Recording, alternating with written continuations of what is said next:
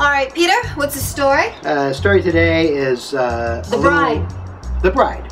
This is from Saarloos and Sons, Central Southern California. Yep, so this comes from the El Camino Real vineyard in Los Olivos. Yes. Like that, people? And so there we have the bride herself. So this is a bottle all about Bertha. That's right. So this is a Grenache Blanc. A lot of people are familiar with Grenache Noir, the darker version. We're talking about Grenache Blanc though. So let's go ahead and have a look-see on the nose. Very good. Yep.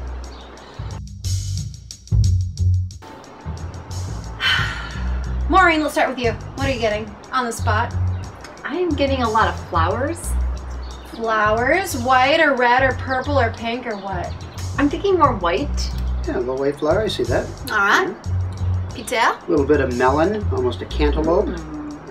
I get that as well, but I'm also getting a little bit of, okay, so lemon meringue pie, where the lemon hits the meringue. There's like that moment.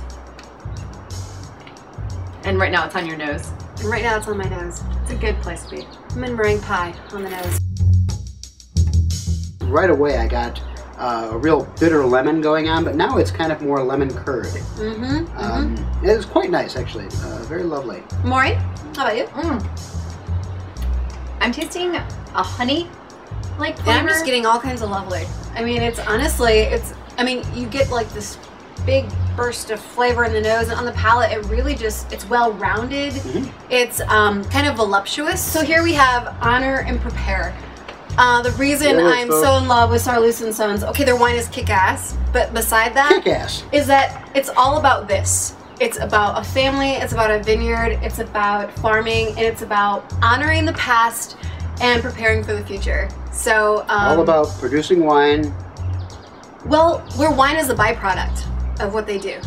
And so cheers to byproducts that are entirely beautiful. And delicious. I like it. In the form of the bride. Cheers to the bride. Thanks for joining, folks. Bonsoir.